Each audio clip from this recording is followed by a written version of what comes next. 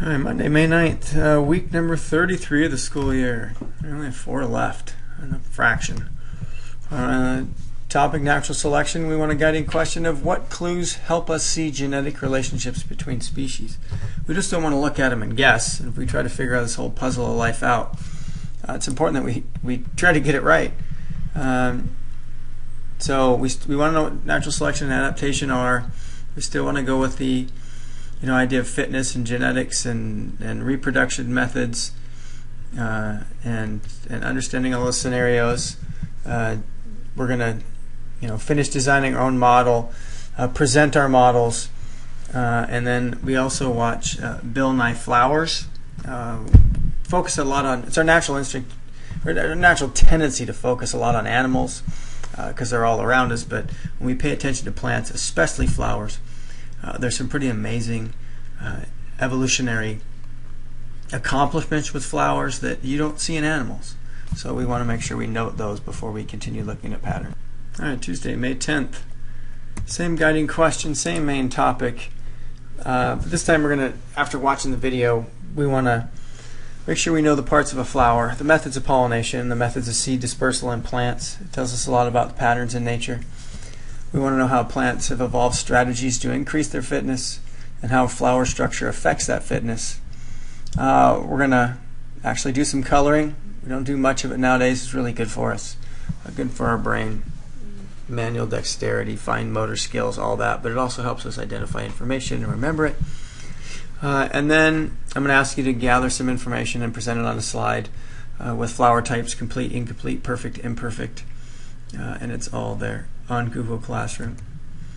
So you're going to get a flower note card to color on paper, and then number 071, flowering types, you're going to add to the slideshow in both the complete, incomplete, and the perfect and imperfect sections. And together our information will allow us to review it and understand the topic. All right, Wednesday the 11th of May. Continuing on with our plants fitness and strategies. We're going to review 071 slideshow, make sure we understand complete versus incomplete, perfect versus imperfect, and how it affects pollination methods and genetics of flowers and their fitness. We'll watch a video on TED Ed flowers and the amazing strategies that plants use in the coevolution of those and their pollinators. Then we'll go on to 072 flower strategy presentation, where we focus more on the different ways that those plant adaptations and pollination methods and seed dispersal methods allow for plants to be everywhere in our environment. And then optional, if you get a chance, watch the TED Ed Hidden Beauty video. So it's slow-mo photography. It's actually a trailer for a full-length movie that's pretty impressive, that shows us things we don't normally see with our eyes. So Thursday and Friday, May 12th and 13th.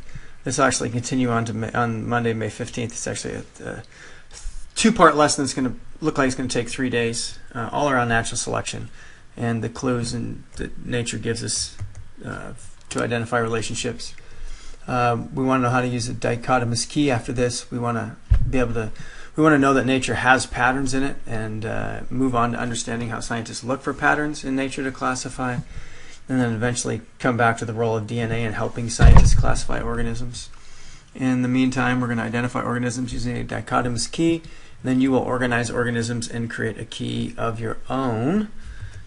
And all of this is under Google Classroom number 073, keeping track of all this stuff, presentation, and it includes links to the practice dichotomous keys we use in class, and as well as the final imaginary organisms called Caymanalcules that are made famous by, I believe it's Harvard professor, or maybe Cornell, I can't remember, that we use to test our skills. And that'll take us all the way through Monday.